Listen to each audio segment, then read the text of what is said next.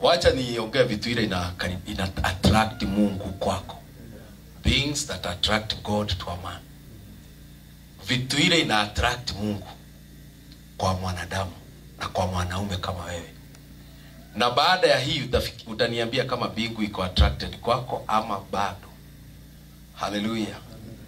The things that attract God in the life of a man. Amen. Na mimi vile nimeumbwa, I'm not attracted to everything. Hata wewe, si ni kweli? Hivyo ndivyo Mungu yupo. God is not attracted to everything. God is not attracted to everything. Na hata kuna vile tunaweza fashion kanisa, Mungu aache kuwa attracted kwa hiyo church. Hata branch ile unasimamia, ukwe you are a branch pastor. Kuna vile unaiweza iweka, mbingu ikue haiangalii hapo. Na ndio ninataka nifundishe hapa. Ndio macho ya Mungu ituangalie. Wale tunatembea Israel. Sijui kama kuna watu hapa wametembea Israel kama mimi. Bishop mmoja. Kwani mnaendaka wapige kopa? Hebu nione. Yaani mnamaanisha hii mkutano yote ni bishop tu ameenda Israel. Wengine mnatembea wapi? Mnajipanga? Mkutano kama hiyo tunafaa tupitishe wazee wote waelekee Israel. Semeni amina. Hallelujah. Wale tunaenda Israel tunasoma scripture tukifika huko. Macho ya Mungu kwenye Deuteronomy iko hapa 24/7. Biblia inasema macho ya Mungu iko hivi 24/7 from the beginning of the year to the end of the year.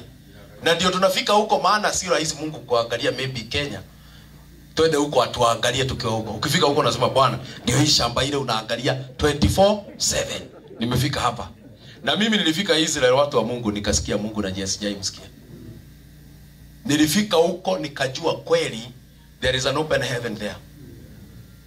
So tamani kufika huko. Waislamu wanaenda Mecca. Na sisi tunaenda wapi?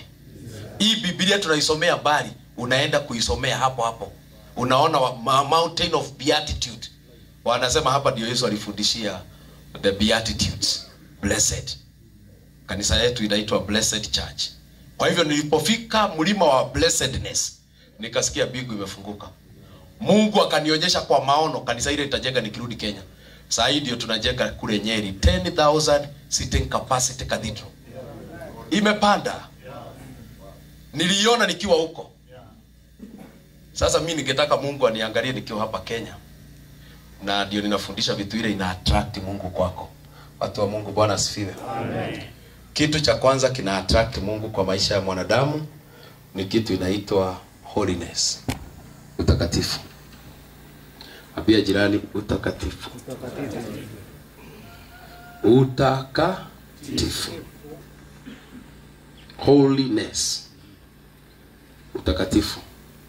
Na nilikuwa naangalia mambo ya utakatifu. Naona Biblia inasema tumeitwa kwa utakatifu. We have been called to holiness. Si kitu unaweza kuja ufikirie nitakuwa mtakatifu ama sitakuwa. Biblia inasema 1 Thessalonians 4:7.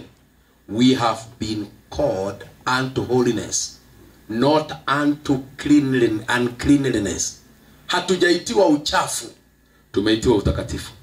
Kwa hivyo katikati ya mwito tumeitwa, mwito moja tumeitwa ni mwito ya nini? Utakatifu. Na nikiangalia dunia mahali inaenda, inataka kutuchafua watu wa Mungu. System ya dunia saa hii tunaongea ni ikiwezekana dunia hii karibu kila mtu amechafuka. Sio simu ndio hii tumewekewa vitu kwa karibu ya kutuchafua nafsi zetu.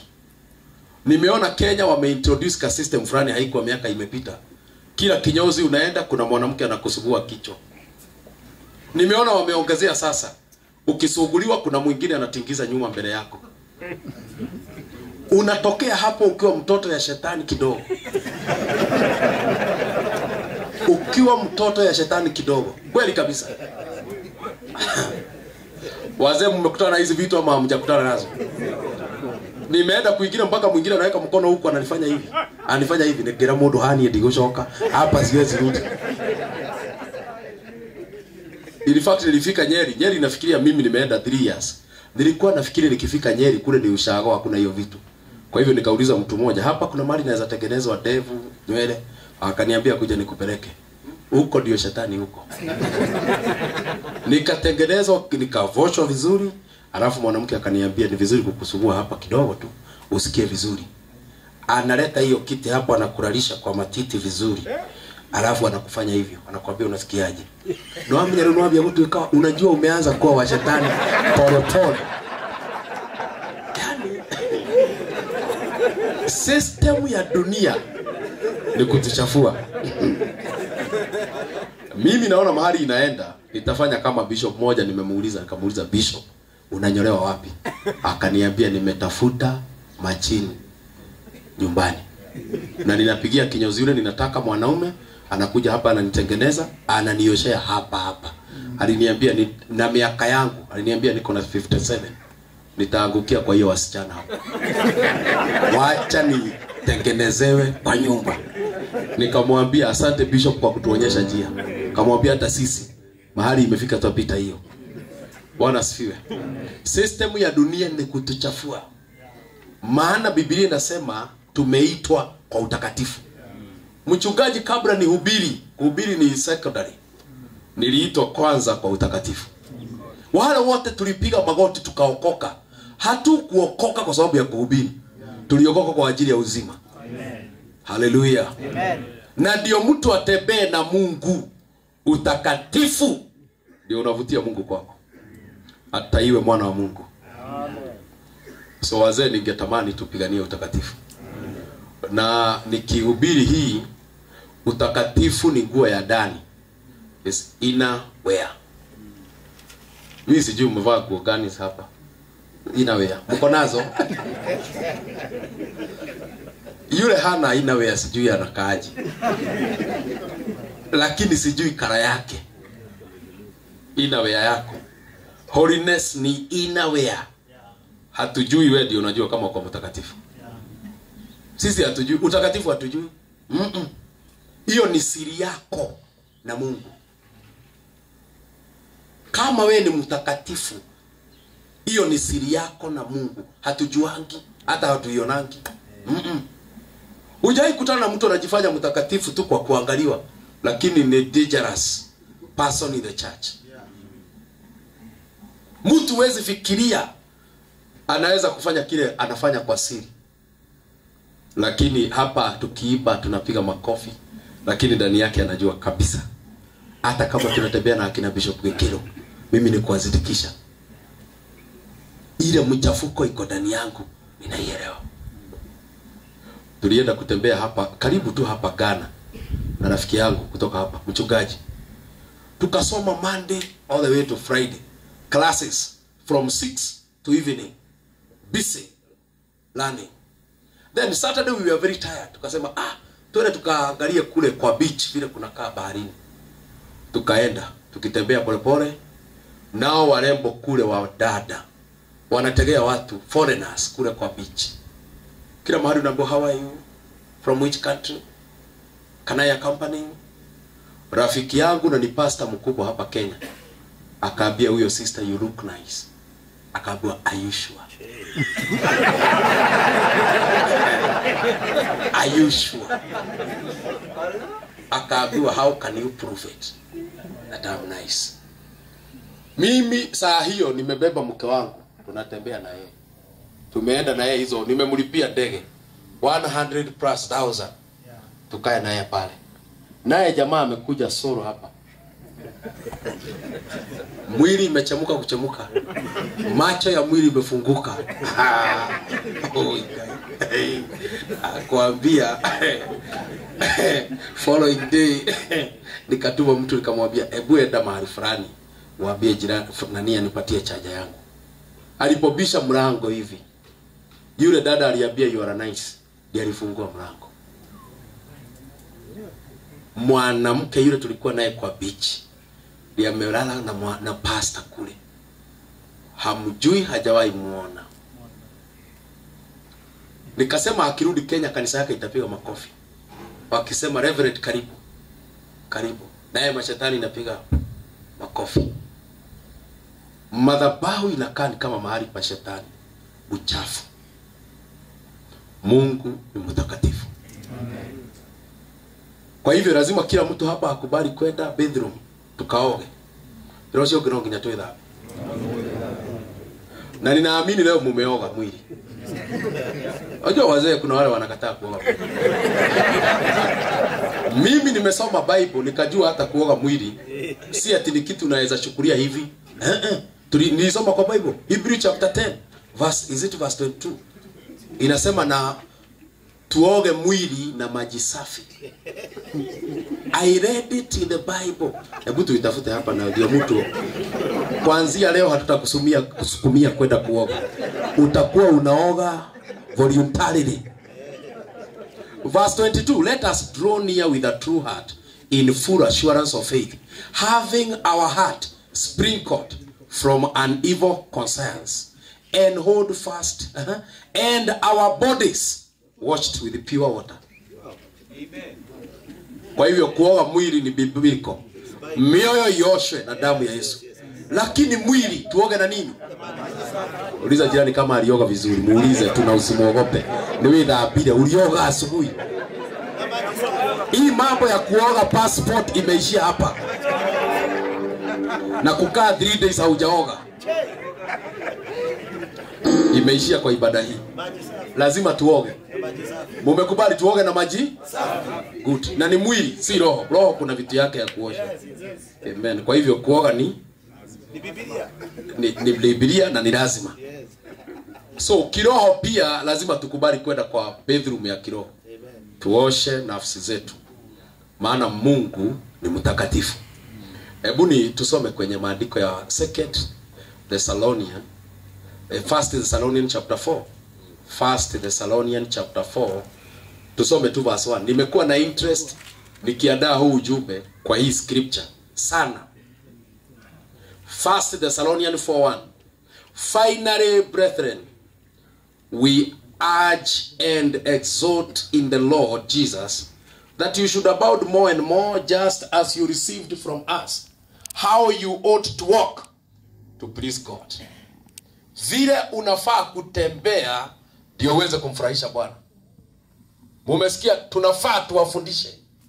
Vile unafaa kutembea ndio Mungu akue amefurahishwa na wewe na jicho yake ianze kuangalia huyo mtu. Kwa hivyo kuna vile unaweza tembea Mungu aanze kukuondokea polepole. How you ought to walk. Verse 2. You know what commandments we gave you through the Lord Jesus Christ. For this is the will of God, your sanctification, that you should abstain from sexual immorality. That each of you should know how to possess his own vessel in sanctification and honor. Mweze kuondokea sexual immorality, uzinzi.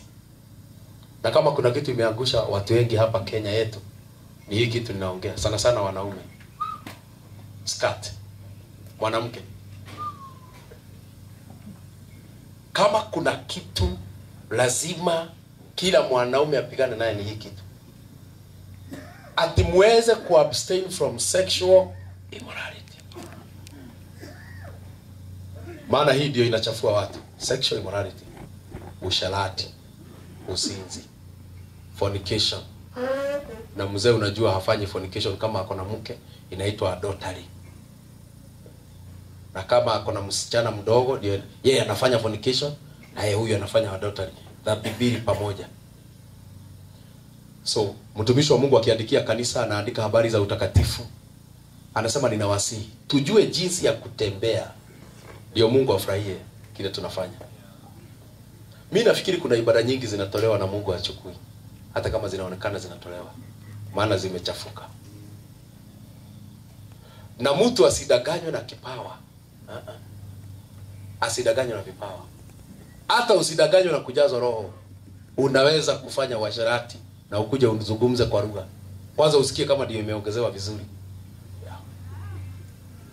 Na hata utainua mikono usikie kama Mungu yupo. Lakini uchafu. Na moja hapo tumeambiwa kitu ile inachafua watu, sexual immorality. Mimi mtumishi wa Mungu akishida hii, mwanaume ashida hii, ninajuaga kuna mahali ataenda. Lakini kama hata ishida hii, ministry yake itaanguka. Nilisoma mahali habari ya hii ninaongea. Mungu akasema Job 31 verse number 9. Sijui kama kuna mtu anaweza nisomea. Job 31 verse 9. Inasema na mwanaume yote akiangalia mwanamke aende kwake, amtamani na aende kwake. Mungu anaanza kusema vitu vile itafanyikia huyo mwanaume. Hao wote wameoa wanaume. Wote wameoa. Hiyo neno ni yao. Kama ungekuwa na watano hawajaoa tungeenda kwingine. Lakini kama hao wameoa itasemaje? Kuna mtu amefika, unaweza nisaidia. Job 31 verse 9. Unaweza soma kwa Kikuyu, Kikamba, ile umefika haraka. Wewe soma tutasikia. If my heart has been deceived by a woman, moyo wangu ukidanganywa na mwanamke, or if I have laid wait at my neighbor's door, na niende kwa mlango ya jirani yangu, then let my wife greet unto another, na mke wangu asiage ngano kwa wengine. In fact and let others bow down upon her, na mwanaume mwingine alale na yeye. Mwanaume yote amewahi kulala nje na mwanamke mwingine. Ukiwa umeoa, laana ya mke wako kutafutwa alalwe na yeye, kama kuna Kiswahili kama hiyo, na mwanaume mwingine iko juu yake. Very soon atalala na yeye. Sijui ni nani, hata kama ni watchman umeajiri, atajikuta juu yake. Sio mimi nimesema.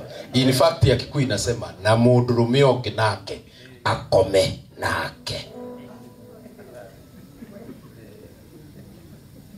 Kwa hivyo hapa hatuwezi kosa mzee mmoja mke wake lazima alalwe na yeye, ndio neno litimie. Nani alisema uende kwa wenyewe? Ukaleta laana juu ya mke wako, sasa anatafuta na hiyo roho. Ndio mnasikia wanawake wengine mke mzuri ati mtu yule amepatikana wa kumuendea ni watchman wa geti yako. Ni wewe ulienda ukaleta ile laana kwako. Sasa ikifika hapo ni wangapi mnangojea mke wako atafutwe na mwingine? It's the Bible. Na ndio Biblia inasema tusilete hii uchafu kwa familia zetu. Bwana asifiwe. Amen. Nafikiri inabidi niombee mtu yote amewahi kupita laini akaenda nje. Hii ni mkutano wa wanaume, tuombe hapa. Tutakuombea baadaye.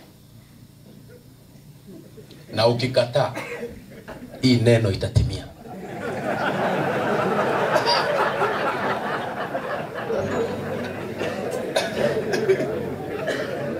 Usiwahi ni blame baadaye.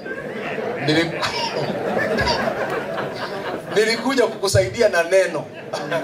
Kwa hivyo uwezi ni blame useme hey.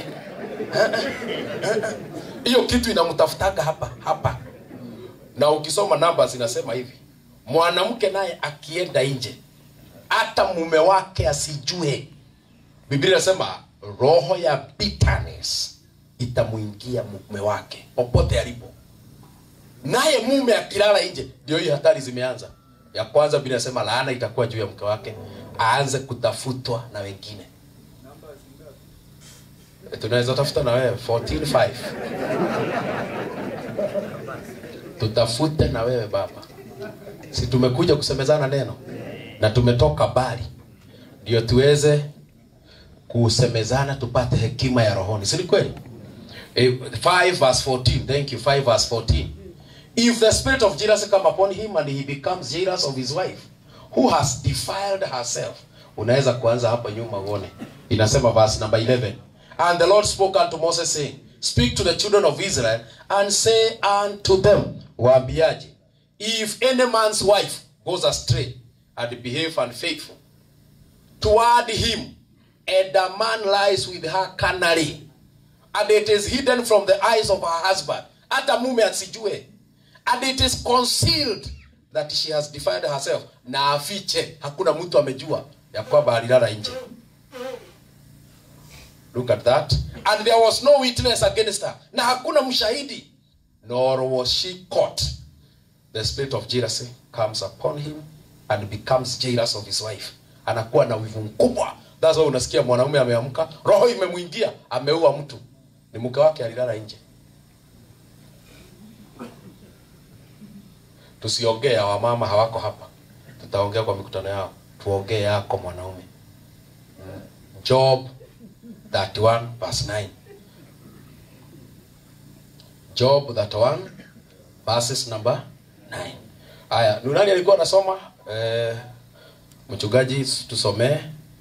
Job 31 verses number 9. Yes. If my heart have been deceived by a woman, or if I have laid wait at my neighbor's door, nilale nje kwa neighbor yangu niende. Enda. Then let my wife wacha unto another, naye asiagie mwingine ngano. Ogo niko thea ngano horo-ini ucio. And let others bow down upon her. Na mwingine alale na yeye. Endelea. Verse 11. 11, yes. For this is an heinous crime. Maana hii ni uovu mkubwa. Ye, yes. It is an iniquity to be punished by the judges. In fact inasema ipelekwe mbele ya koti ya sheria. Ijajiwe hapo. Hii dhambi si ya kudiru na rahisi. Inafaa kupelekwa kwa judge. Then verse number 12. Verse 12. For it is a fire that consumeth to destruction. Is fire that consumeth to destruction. What does it do to the finally? And would root out all my increases. Na kila kitu ulikuwa naye Biblia inasema inaakisha moto. That's why unaona kuna watu wanamalizia very poor. Unashangaa kwa nini mtu amemalizia vibaya hivi? Ukichunguza maisha yake alijiingiza kwa uasherati. Uasherati Biblia inasema unaweza kuwa na gari kama hii. Mimi sina shida na mtu kuwa na gari, lakini nataka 20 years nikupate na better car. Nataka ukiwa na utajiri, hiyo utajiri kidogo Mungu aiongezee. Lakini ukijiingiza kwa anasa, ya kwanza tumeona judgment inasema mke wako atatafutwa na mtu mwingine. Ya pili, kila kitu uko nacho kitaakishwa moto. Usherati huakisha moto. Na kuna kesi nimedeal naye hapa. Nimedeal na kesi ya mzee ako very bitter. Tajiri mkubwa. Na huyu tajiri ako bitter kwa sababu ya nini? Nikamuuliza ni nini imefanya ushuke? Ananiambia 2008, 2010 alikuwa na track sacked 10 million. Biashara za 10 million once. Aniambia mimi pesa haikuwa shida kwangu. Shida yangu ni huyu mke wangu. Nikamuuliza, why do you blame your wife? Hii downfall yako yote umeweka. Akaniambia ninajua kile ninafanya. Tulionekana vile tuna succeed hapa tao, tukachorewa. Matajiri wakaketi wakasema ni rahisi kuwaleta chini. Tutafute wanawake watafute huyu jamaa. Kama hatutapata jamaa, mke wake atafutwe mpaka apatikane.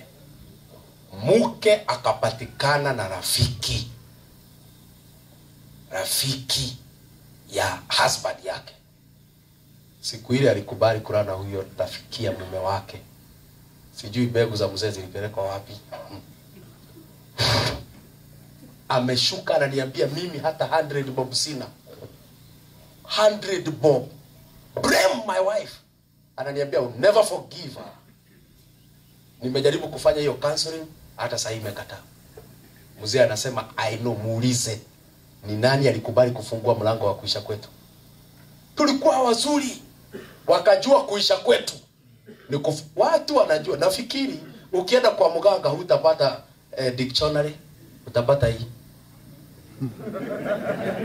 Kwa mganga upate dictionary, utapata hii. Haupati atlas. Na hawasomi hii ndio waifuate. Wapate maarifa ya rohoni. That's why mtu yote mkubwa kama una nyota, ile njia itafungua nyota yako kukamatwa ni usherati. Usherati. The Bible says, Proverbs 7 verse 25. Inasema ni wengi wameumizwa na hiyo njia ya huyo mwanamke. Wakakuwa na jeraha, wakanyongwa, they were slain, wakakatwa. Sijui kama umefika hapo. Proverbs 7 verse 25. Ni wengi. 1:25 says, Thank you. let not thy heart decline to her ways. Usikubali njia zake. Go not astray in her paths. Usiende kwa njia zake. For she hath cast down many wounded. Ameleta wengi chini na hawaleti tu, anawaacha na jeraha.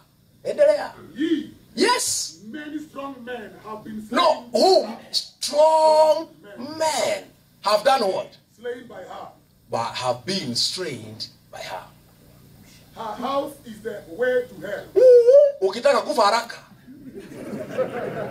ukitaka kifo cha mapema,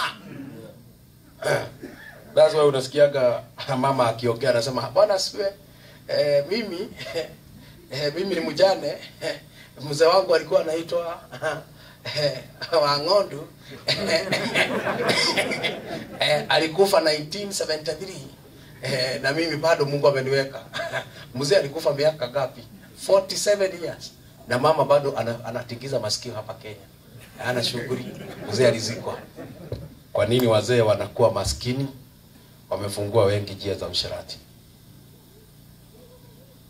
Kwa nini wazee wanakufa mapema? Wamefungua njia za usherati. Kwa nini nyota za wazee wengi zimekamatwa? Ndio hii barabara. Hii ukienda, ukue apostle kama mimi, ukue bishop kama mimi, barabara ni hiyo hiyo. Barabara ni hiyo hiyo. Kuna mtu niliombea hapa Kenya, nikapiga magoti, nilikuwa fasting. Mimi nikiwa fasting naombea kanisa la mwili wa Kristo. Naombea wachungaji wote, hata kama simjui, hata kama anijui. Nasema Mungu kumbuka mtu fulani, kumbuka kazi anayofanya. Naombeaga watu hawajui na waombea. Nikafika kuombea bishop fulani, nikasema Mungu na huyu bishop umuinue, umutendee wema, umutendee fadhili. Usiku nikaonyeshwa ndoto yake. Nikaonyeshwa ati akitoka mahali pa juu kwa ndoto yangu wazi ameshuka, na mimi nikaanza kumwambia bishop usishuke, don't come down bishop, na please don't come. Akashuka akakuwa mtu wa kawaida. Then nimeketi hapa Nairobi nafanya tu counseling zangu. Mwanamke akasikia nikihubiri. Nikasema watu wale hatari kulala nao hapa duniani. Mmoja ni pastor, wa pili ni mganga. Nikaanza kuchunguza hii maandiko. Sikiza. Mama akakuja kanisani, akaniambia nataka kuona. Mimi nimelala na bishop fulani. Alitaja yule niliona akishuka kwa ndoto. Nikamwambia uweze kuenda karibu na huyo bishop. Haukuogopa kuchomeka na mafuta? Akaniambia wapi wewe? Paka kwa gari. Acha hiyo unasema diplomatic, paka kwa gari. No wonder ameshuka. Nikamwambia ndio niamini hii maneno. Mko na mtoto? Akaniambia niko na msichana wake. Nikamwambia leta msichana. Kasichana kanafanana na bishop. Nikamuuliza na laana ya kifo ya kulala na mchungaji akona mafuta utaiondoaje juu yako? Akaniambia nitaokoka vizuri. Nikamwombea wokovu. Baadaye nikamuita nikamuuliza umeachana na yule bishop? Akaniambia nimeshindwa. Hata yameshindwa. Amekufa na corona huyo mwanamke. Kukohoa tu, kifua kufungana, hakufikisha 3 hours na corona. Kaenda. Nikaambiwa nikamuzika, nikasema nini siende. Ndio hadi kudika mtu wa wethirie bishop na mimi. Mimi siziki huyu. Yaani ameangusha bishop mkubwa, mafuta imeisha, amenyonya yote.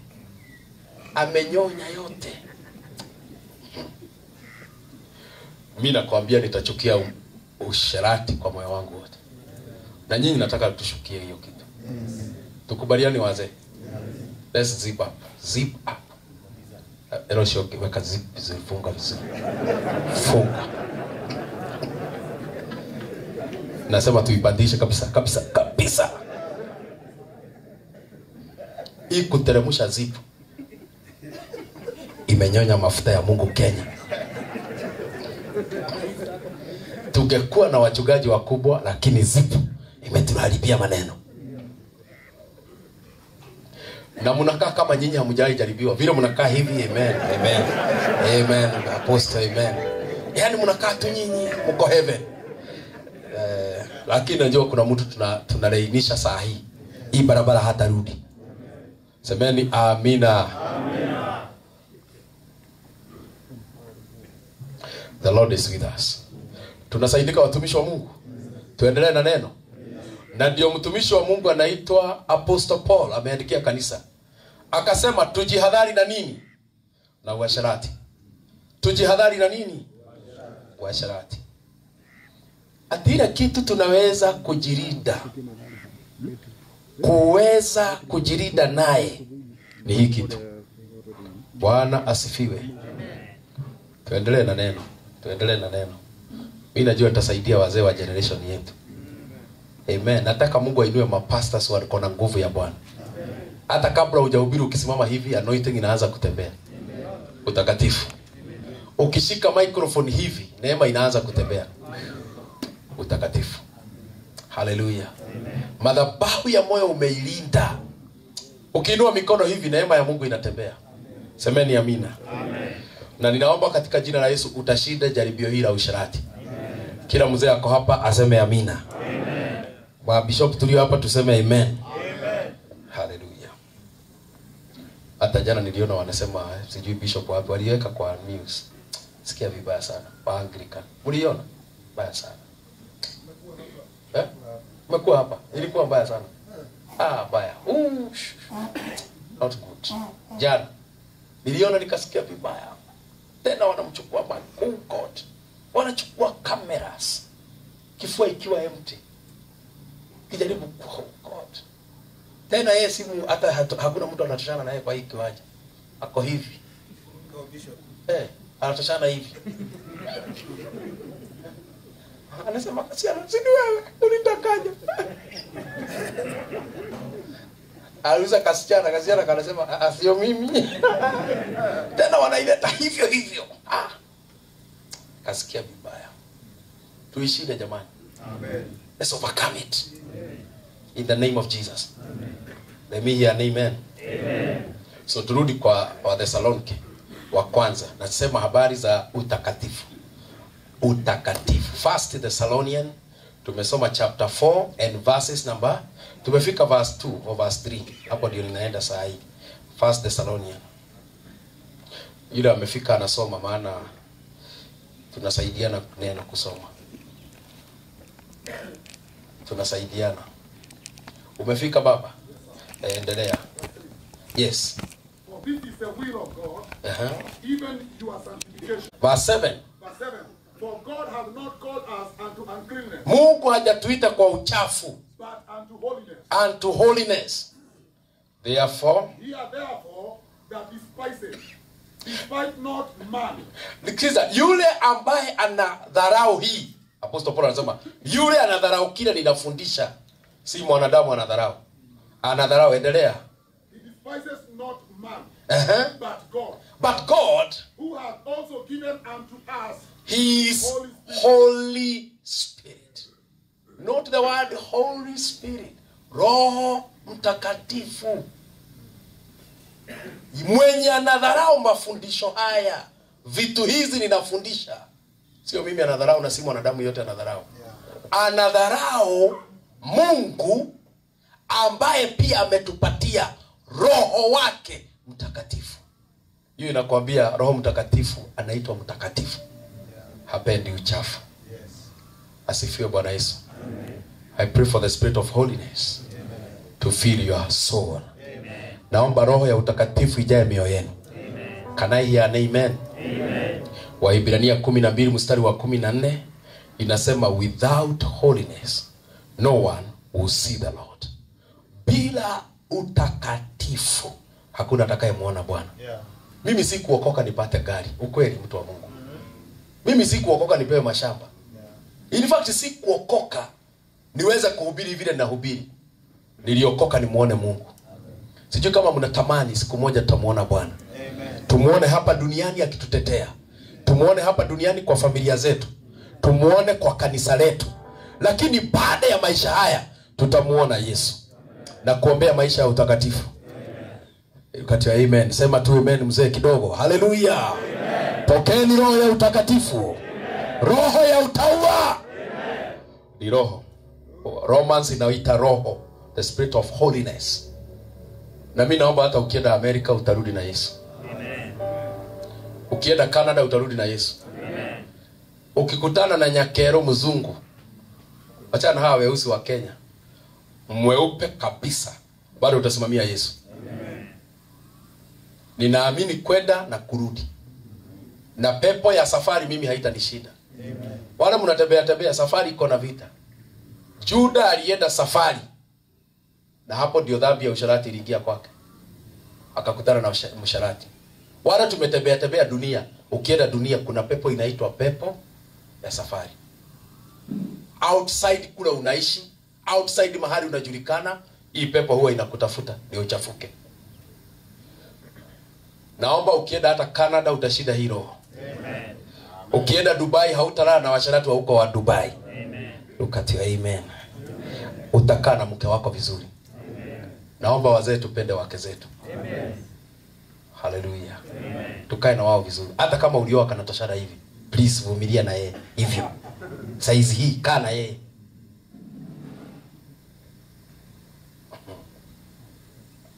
Hata hiyo mwana wa Mungu.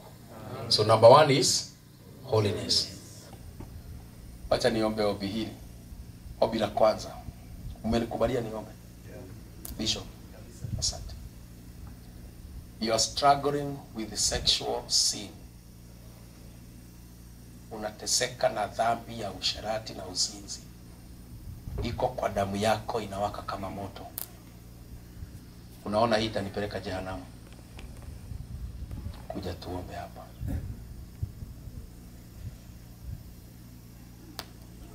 Umewahi toka nje ya ndoa yako, na hata kama ulitubu, hiyo laana imesimama juu ya mke wako, kutafutwa na hiyo roho.